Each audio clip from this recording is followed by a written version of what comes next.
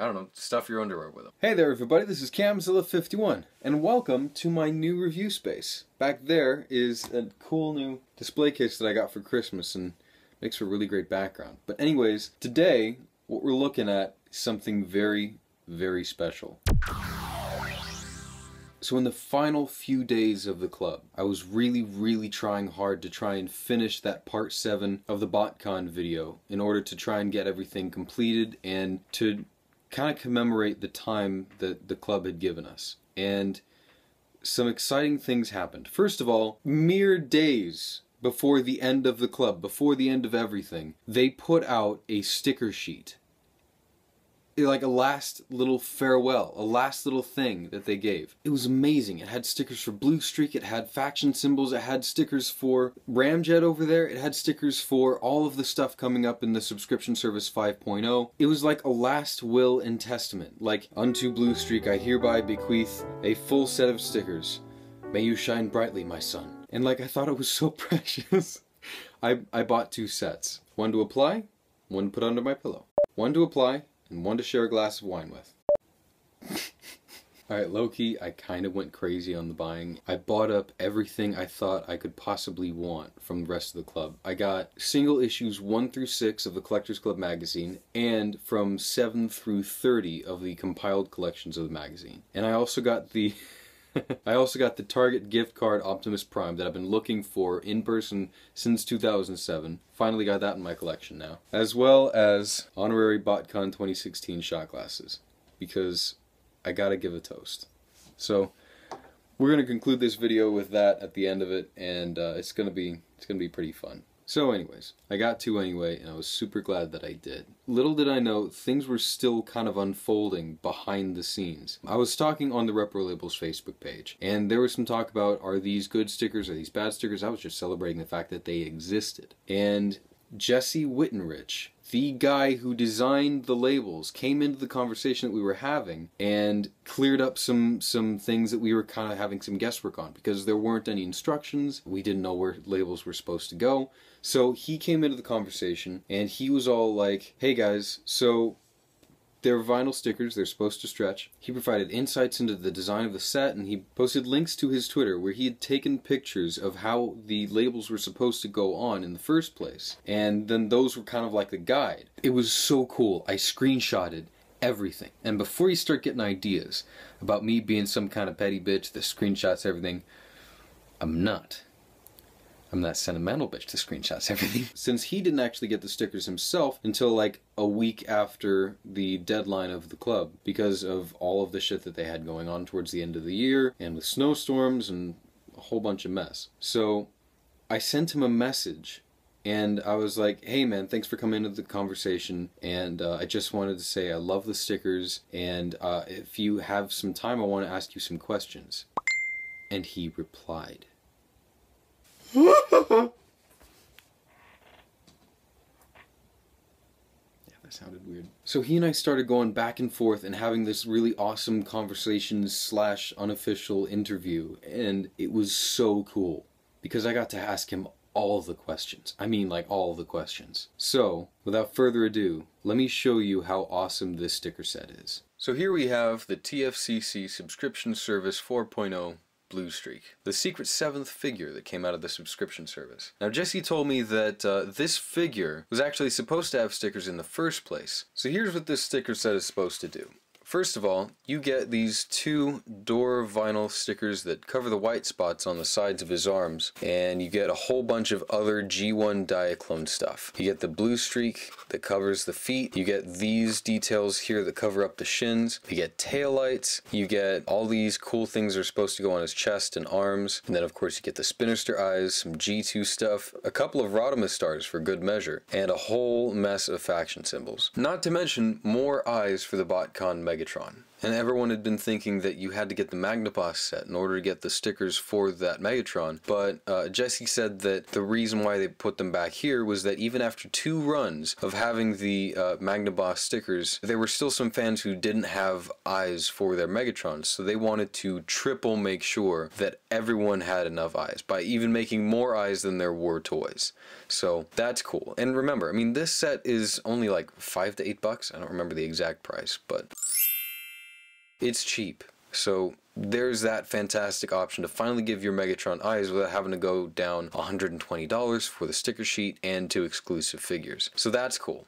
A couple of other things were mysteries to me at the time, but we'll cover those when we get to them. Jesse told me he also colored this picture. And this is one of 4 separate little cards that can be used really for your fancy, whatever you want to put them on.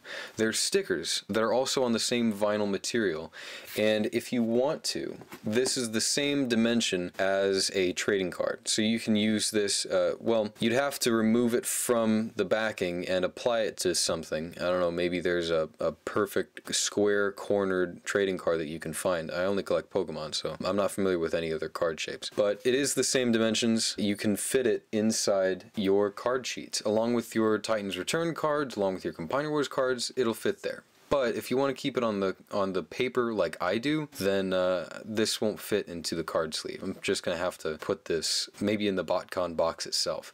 He said the story behind this was that they had planned to make the whole thing just sized enough so that you could slip it right into the sleeve without having to worry about it. But for some reason when they got printed out, something went wrong and it ended up being the wrong size, so it was a mystery to them. But it's still really, really cool artwork, and I think this was the most impressive of the 4 options. There are only 375 copies of this card available, but there are 375 times 4 of these available. So these aren't quite as limited as I thought, which was just 375 of this sheet. No, it's of this card and then times 4 for all the 4 different cards. You get the idea. So what does this mean for your Bluestreak here? Well, it means that you can take something that looks like this and make it look something like this. And right now I'll just say special thanks to my buddy Josh for lending me his copy so I could compare the 2 in front of my camera. And you can already see a lot of the differences that are going on. Let's run down through it. So first among the changes, you'll notice that the red here was covered up by blue stickers to kind of make this look like one whole blue panel. And the reason behind that, Jesse said, is because he wanted to go for more of an authentic Diaclone look. Of course, he was involved in the deco process of both the original figure and the sticker set. So he wanted the option to be able to give you a choice whether you wanted to display this and have it kind of match with your Combiner Wars, Prowl, and Smokescreen, or if you wanted something that would match with Prowl and Smokescreen if you had G1 style repro labels applied to them, which is really, really awesome. He said that his personal preference would kind of be a mix between the 2 of these, so if you wanted to, you could keep the tampograph detail there and then add the upgrade stuff that this one doesn't have. But this sticker set makes this completely go as far as possible to look like the Diaclone Bluestreak. And you can see that evidenced all over the toy. Let's keep going, because we have those covered up. We have this brand new Autobot symbol that is slightly pink and has a little outline around it. And when I talked to Jesse about that, I said, it's slightly pink. Does that mean that it's possibly for the Paradron Medic that's coming in the subscription service 5.0? And he laughed and he said, well, they're the same size, but no. But you could apply it if you wanted to. But he was really going for an authentic Diaclone look because he's such a G1 stickler. The original Bluestreak toy had slightly pink Autobot symbols with a little outline around it. And repro labels didn't have an option for that. None of the reissue G1 toys had an option for that, so he wanted to be sure to recreate that. Also, you'll notice that there's a little white U that goes down here. Keep in mind that all of these stickers are vinyl, so they conform to the surfaces here. And I went over this with a heat gun, and it really sucked into all of these little holes that the sculpting had. You can see these little red spots that are supposed to be the running lights. Are they running lights or fog lights? The little red lights that were on the G1 Bluestreak on the hood chest. Also, you have a Bluestreak Z, but the Z is backwards to kind of be an S for copyright reasons. He didn't want to get in trouble, and it's also like S for streak. So there's that. Also, you have more G1 toy decos that go all down the crotch. You've got these waist stickers up here. You've got the hip stickers up there. You even have these hyper G1 shin stickers down here. And of course, the tail end of the vehicle that are really super detailed and look very similar to the G1 stickers. Oh yeah, and I forgot these little arm inclusions there. As a personal preference, I like to add the Combiner Wars hand-foot gun thing to try and go even harder towards the look there of having the G1 missiles up on the back. Also kind of seen in this mode is the bicep stuff. Obviously you can see that this blue covers that door sticker really well, and I want to get to more about that in the vehicle mode. Because that's a really tricky process, but Jesse helped walk me through it. Now before we get to vehicle mode, I want to show you comparisons and context for all the other Combiner Wars toys that you might display this with. First of all, here's Prowl and Combiner Wars Smokescreen, who was also generously lent by my buddy Josh. Thanks, mate. So here you can kind of get an overall look of what they look like in context. Now if I were to remove the sticker set, this is what he intended to be, just kind of a trio of them in their retail colors, if you will. Just a kind of a simplified and slightly updated look if you wanted to keep them all in their stock conditions. But this doesn't really do much for me. Number one, because I don't have Smokescreen, because there's just something about him that's too blue and there's not enough detail there for me. I mean, the vehicle mode is another thing, but that's a side topic. But if I really wanted this trio of Autobots, I would have wanted a silver Bluestreak. Someone that looks like the cartoon. Because the cartoon is usually what I collect to, although I have been developing quite the G1 Sweet Tooth recently. So this particular look didn't necessarily do it for me. Instead, I decided to go for the Hyper Diaclone look. Now this is intended for if you had the Repro Labels G1 styled stickers for both Prowl and Smokescreen, and then they would really all look like they all belong together as part of a complete set. As for me, I'm going to have Prowl as either part of my IDW shelf or combined with Optimus Maximus, and like I said, Smokescreen doesn't really have a place in my collection. So Bluestreak here is just kind of going to be on his own, which I'm okay with. I would put him with a shelf of just Collector's Club toys if I had one. He's probably going to go on my Titans Return shelf, maybe.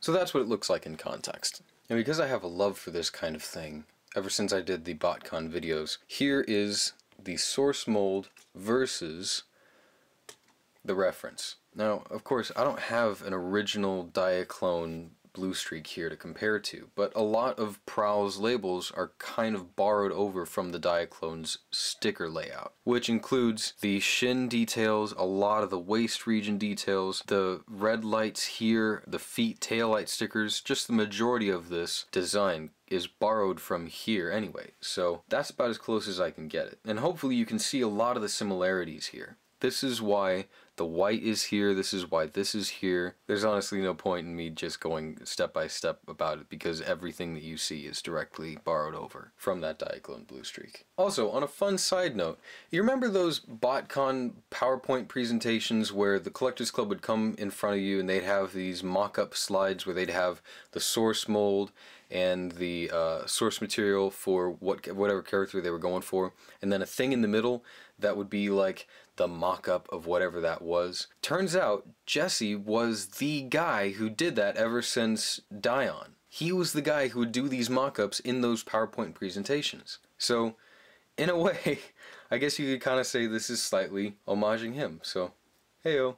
Now, there's something else I want to point out before I move on. These shoulder stickers that you see here, I misplaced them my first go around, and he said that they're actually supposed to go right up in there. There are these horizontal divots, these horizontal ridges here that come up, and I was afraid to mess around with those, so I avoided them. He said not to, and this top one in the corner there, he said that's supposed to go all the way over there, and he said that one of his ideas was to try and get this little white rectangle to land right on top of the horizontal ridge there, but it didn't really work out and he acknowledged it. Make note that to put these here, you might require the help of a hairdryer. He also suggested as one of his personal sticker using tools, a stylus with kind of a gentle rubber nib. He said that's really nice and gentle for getting things into the cracks and grooves wherever you need the sticker to go without scratching the surface. He said these are durable and flexible since they're made out of vinyl, and that they wouldn't get too damaged by stretching them a little bit, but he said just be careful not to scratch that ink. Same thing goes for the blue stuff here up on the torso, and you might be able to see that I did slightly scratch one of those blue vinyl labels. But it really goes a long way, especially once you hit it with that heat gun, to try and make it look like it was originally part of the blue plastic. And same thing with the waist, it really looks nice. And here we have the before and after in vehicle mode. And the first thing that is definitely going to jump out at you is the blue stripe there that covers up the white. And honestly, this is what so many people begged for, the completion of the blue side doors. And of course you have the sorely needed taillights back there.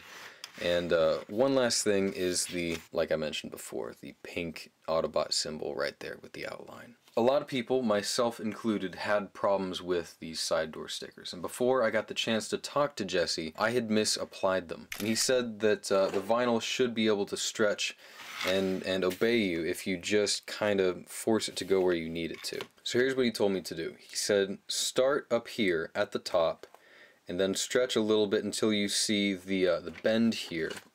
Here, I'll show you this. Until you see the first bend right there.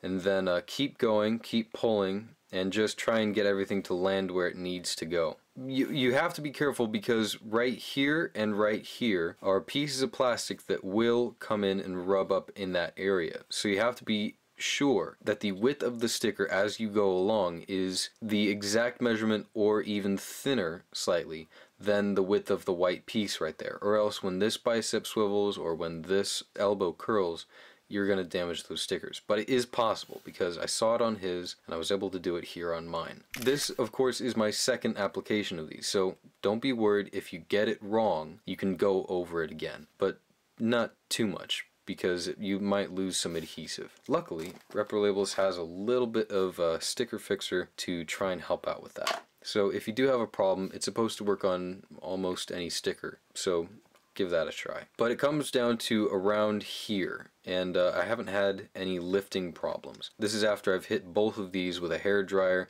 and tried as hard as I could to mush everything into the cracks where they're supposed to go. Yeah, they're looking super crisp. They're looking like they match super well. This is where most of the value is going to be in this set for most people. And here's that same comparison of all of the Datsun brothers in their vehicle modes. Now this is the before and this is the after. So here's what they look like as a trio, and I guess you might be able to consider that perhaps this little side discrepancy on all three doors might be a consistency thing that you could see yourself potentially getting over. But as standalone figures, I don't feel that they really accomplish that enough. If it mattered enough to me, I would have gotten the Repro Label set for this just to cover that and maybe do some G1 details, but this Prowl is more of a modern IDW Prowl, who's kind of the rogue hard-ass who everyone hates, rather than the G1 Prowl, which I have represented as my Universe Classics Prowl. So I didn't really care all that much about it. And like I said, this vehicle mode is really, really pretty, but all the paint budget went to this, and then the robot mode is just so blue. So this trio is not for me. But here's what they look like with the updated sticker sheet. Now I think this is definitely the move you want to do if you want a good standalone looking figure, and if you want both of these to have Repro Labels. And then all three of those are going to look great by themselves and together. And one last comparison with the G1 toy. Now at first I did have an inkling to try and put the Bluestreak Z sticker right there where the police sticker is right there on Prowl, and where the Fair Lady Z sticker had gone on the Diaclone toy. But even though I'd put it there, it was kind of small for the space, and Jesse informed me that it was also supposed to be for the combiner peg stomach. So those all look really, really pretty.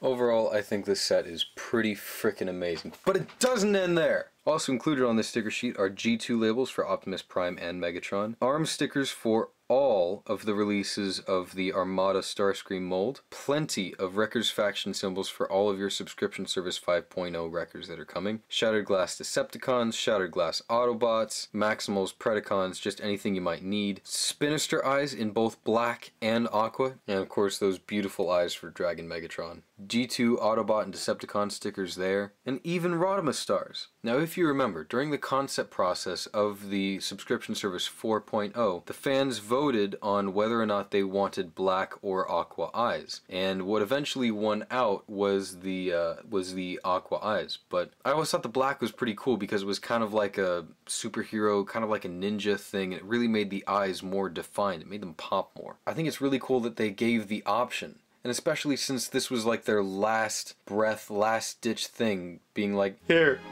just take both. It's just, a smorgasbord of extra details. And now it's time for a TFCC extra fact bonus round. Everything else that I learned in that conversation. Apparently, Jesse had also made the Magnaboss stickers. Part of the inclusion of the Megatron eyes in there was that it was a problem from the factory, where they had gotten the toys back and there were no eyes, and they were like in a panic trying to figure out what to do, and one of their ideas was to have somebody painting them on at the convention, but that would have been a disaster if nobody had gotten all of their eyes painted, or if, being human, someone had made a mistake. So there was the scramble to try and add them to the existing Magnaboss set. They had already decided that they were going to try and do those stickers. So adding those to the set as kind of a free toss-in, here you go, was part of their solution for that. Their price for Megatron had already been factored in and set before they realized that there were missing eyes and they would have needed to do stickers in order to replace the missing eyes. So rather than charging you extra for stickers on the side, they decided not to do that after the whole 2012 fiasco with Soundwave and his headband, and having an extra accessory that you needed to purchase in order to complete the set. They didn't want to go through that fiasco again. So they just decided to put them free with the Magnaboss stickers. But it's also cool that they were able to put those into this set so that you wouldn't have to pay the $120 plus the 2 extra figures, plus go down and hunt your own Silverbolt and Prowl and Ironhide just to make your own Magnaboss, just to get that sticker sheet to be able to apply the eyes to your Megatron. It's cool that they're now here on this much less expensive sheet, because now you can apply that for a fraction of the cost. And you get Bluestreak labels and future labels for like everything that's coming out in the new subscription service as the club fades out. Also, if you're a big Repro Labels aficionado like I have, just ask my wallet. Apparently Jesse made these all by himself. Now the way that Repro Labels works is they have one person do the cut lines. They have one person go in and make the artwork for it. The way that they do it is they measure it out. But the way that Jesse did it is he was just the one person team. So he had to take a picture, a dead-on picture of each surface, and then get that picture to scale properly, and he measured the proper dimensions, and then he designed the sticker on top of that. Now this might explain why some of these stickers aren't perfectly fitting for some people, or why he tried to go up in here and tried to make those shoulder labels work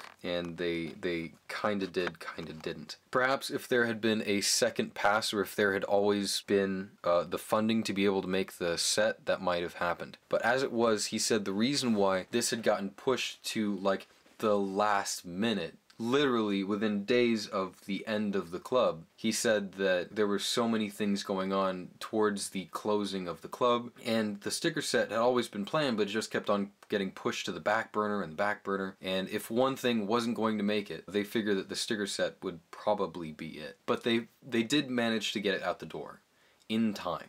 On kind of a fun side note, Jesse said that the reason why he wanted to do all of these stickers underneath the hood and down here on the ab plate was that he really didn't care for the whole kind of fibble, as he called it, the fake kibble, the fake car chest that this toy had. And so this was kind of his way to try and add those extra details that the G1 toy had. Other things that you might have seen Jesse do: he started doing some illustrations for the club in 2005, then a photocomic strip in 2006. And he says that evolved into doing letters for the main club and con comics in 2008. He did his first color work for the comics in 2010 and started writing the comics in 2011. And he says he thinks his first pro story was that same year. He also did toy concepts starting with the TCC membership figure Dion and all the way up through this past year. That's basically all the proof of concept mock-ups and the proposal images to Hasbro. He also did the builds for all the TF Joe crossovers and all the accessory callouts, except for Ninja Force Scarlet, because he wasn't familiar enough with the Ninja figures to come up with all the parts numbers required for them. And the final decos for Only Human, Rodimus Prime, and RC. And this is one of my favorite parts.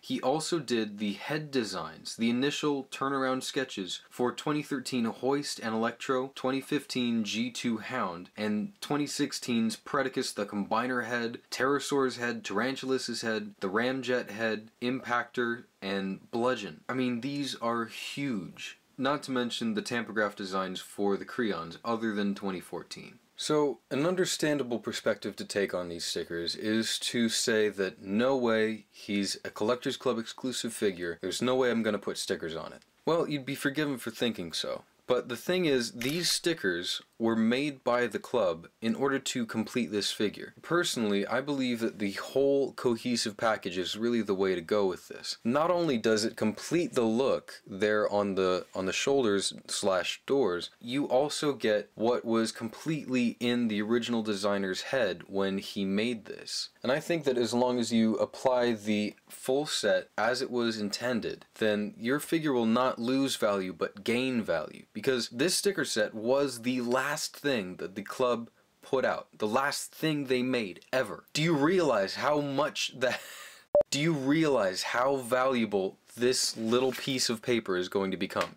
Do you realize how much value is added to this now, not taken away? Because these are official. Think of it this way. If you had a G1 toy, would you want it complete with all of its stickers properly applied? Or would you rather have some of the stickers? Or would you rather have none of the stickers? Even though none of the stickers on a G1 toy is sometimes a look that some people want to go for, as a stickers unapplied, ooh, it's so minty fresh kind of thing. The original intent of the toy's design is to be completely decked out, head to toe, in all of its prescribed stickers. So for me personally, I have a tremendous value on that, on what the designer originally intended. Which is why I can only see this thing with more value than it had before. With that in mind, I'd say that Bluestreak is the only one who had that apply to him. Because with all of the other labels, with these faction symbols here, they were just added there to give you an option, to give you something that you wanted to go for. Jesse knew that there are a lot of people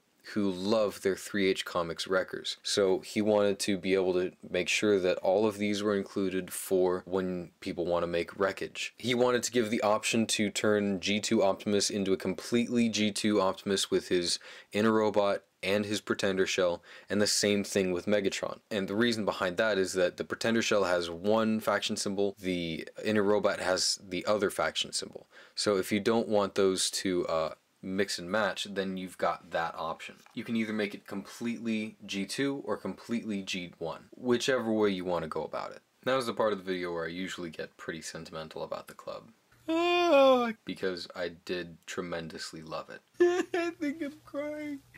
I kind of viewed this set as a last will and testament, just bequeathing their last final wishes upon all of their figures left to come. It was kind of sad and it was kind of sweet, just like Piano Man. But as it turns out, the club store is still open right now. As it is, he said that Hasbro wanted to give them the allowance to be able to still sell things after the deadline of the club so that they wouldn't be stuck with a whole bunch of inventory. So they're still selling. They just aren't able to make anything new after the December 31st deadline. Ouch. Bad pun. Bad touch. So you can still grab your hands on this, and I would highly, highly recommend it. If you want to complete your Bluestreak, if you want to complete all of your Armada Seekers, whether they're the Club Seekers or whether they're Takara or Hasbro, all of them are covered here. If you want to upgrade the eyes of your Spinister, or if you want to own the last piece of history from the Transformers Collectors Club.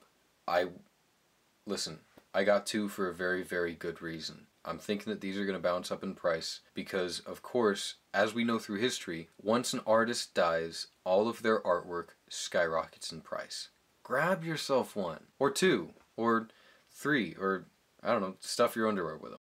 Okay, dude, don't do that because that would actually be really gross. As it is, the last remnants and will and testament of the club are going to be releasing within the next few months. They're going to be hitting everyone's mailboxes, and it's going to kind of feel like your grandfather just died and all of their stuff in their will is now being dispersed out. I tried to ask Jesse when their store was going to close, but he couldn't exactly give me an answer because his department doesn't directly deal with the store department, and he maybe heard it like third hand from somebody. It's unsure when the store is going to close. So be sure to grab yourself at least one. At least one. And while you're at it, pick up anything else that you might want to grab and save. For me, that was all of the history of the Collectors Club magazines, and some extra little fun things along the way. So, I hope if you're over 21, you'll join me in a little toast. Oh god, I love that sound. Wait, let's do it again. If you're over 21, I hope you'll join me in a toast to the end of the club. Thank you to 12 years of service. Thank you to Jesse Wittenrich. Thank you to everyone who's worked so hard over these last 12 years. This is for you guys. Damn, that's good scotch. Tell you what, why don't we as Transformers fans make a new tradition? Every time we make a kind of drinking game, whether it's robot related or just whether we're hanging out with friends, I like to do this one thing. My dad told me about Chesty Puller and how he was just like this uber marine, and while I'm not too big into army stuff, I think that it's cool to dedicate one to the people who really pulled through for you. So I think as Transformers fans, maybe we should add one more shot onto the end of our drinking tables. Just say one for the club and down a hatch. Can we start this tradition? Can we do this? Fuck it, I'm doing it. The most interesting reviewer in the world. The most pompous gas bag in the world. Stay broke, my friends. At this point, I don't know if it's the sentiment or the whiskey, but feeling kind of warm inside. So if you've got one, raise a final glass with me and toast to the club. Oh my god, that's so good. Alright everybody, take care, to the club. Thanks. Immensely, immensely thanks. This has been Camzilla51. And I'll talk to you next time. Hey there everybody, this is Camzilla51, and I'm back in my room. Posted links to his Twitter where he had... fuck. Definitely picked... blah blah blah. And that petty bitch that screen... blah blah.